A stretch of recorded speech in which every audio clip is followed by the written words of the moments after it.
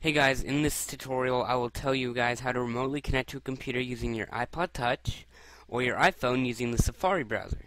Firstly, you will need a program called Be Free for iPhone. You can download it by going to ewe-software.com. It automatically takes you to the download page. Now, I already have it open because it takes a while to open up. So here's my IP address, which my friend Gabe will open in his Safari browser, and he will type in a password, and when he fully connects, I will resume this video showing it all. Okay, so my friend Gabe is connected. Gabe, move my mouse. And he just moved my mouse over.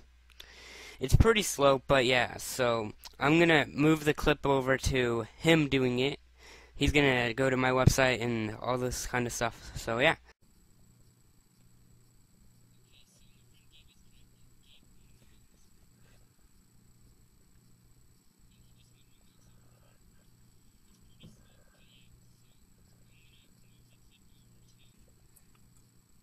Okay. So we're gonna go into Firefox, what he's running.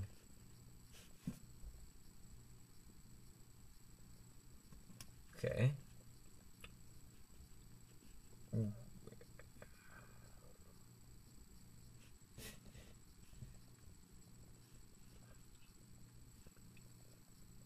Click a little bit. I'm not sure why. Okay.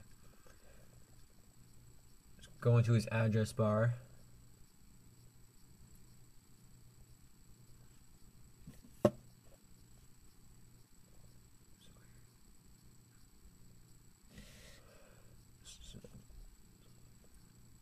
Okay, then we're gonna go to send delete, so we can delete all that stuff that's highlighted. Okay, now let's go to his website. We're gonna go into text, raccoons corner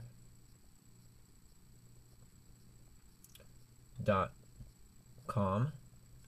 Okay.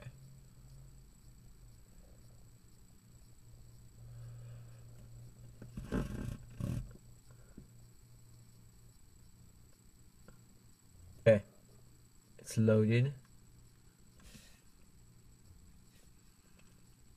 And here's his website.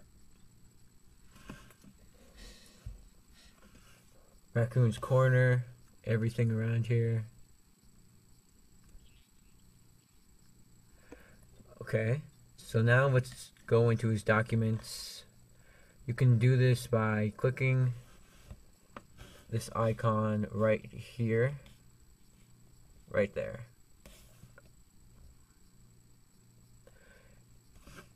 Okay, so here it is. See user owner documents. You can see everything that he has in here.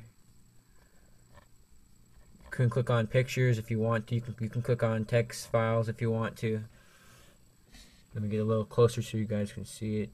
Maybe it's too blurry. But okay.